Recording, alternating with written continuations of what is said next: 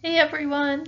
I'm going to read you an awesome book today called Zoolapalooza. It's a book of homographs and it's written by Barretta. Do you guys know what homographs are? I'll show you.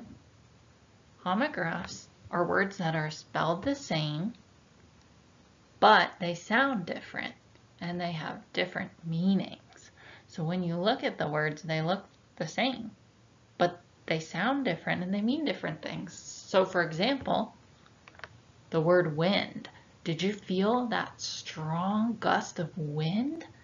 And the word wind. That toy doesn't work unless you wind it up.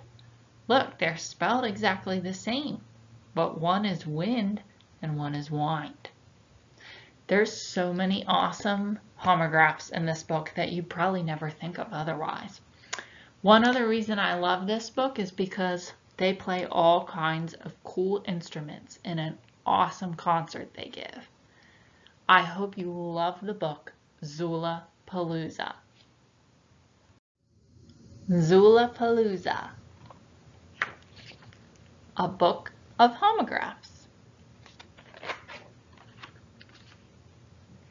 Have you read about the greatest concert in the animal kingdom? We just saw it. Read my shirt. Zoolapalooza. No cages, just stages. Billy, the striped bass, opened the show wearing a big striped bow tie. He took a gracious bow from the top of his bass fiddle. Caterpillar was on stage number 2. He played a 30-minute solo with a guitar that was so loud and yet so minute. His fingers were numb, but our ears were number. The drummer for the Catnip Clan was exhausted. Usually that cat lives to rebel, but today he was just a rebel without his claws. Carmen Chameleon's entrance will entrance you. She's the only singer we know who can produce a fresh bowl of produce and blend into it.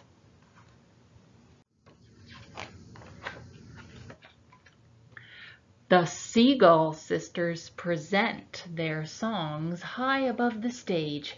Don't be surprised if they drop you a present. Ugh. There will be no official record of the show. The sound engineers forgot to press the record button.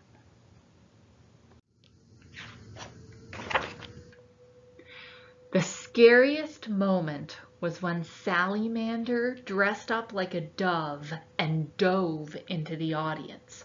Fortunately, she wound up landing on the back of a jellyfish, wound-free.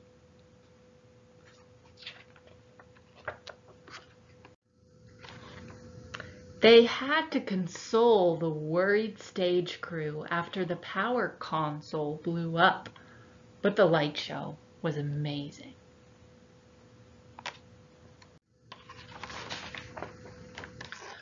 Florence Welk had a fresh coat of polish on her polka dot accordion. As soon as she played it, everyone danced the polka and waved the Polish flag.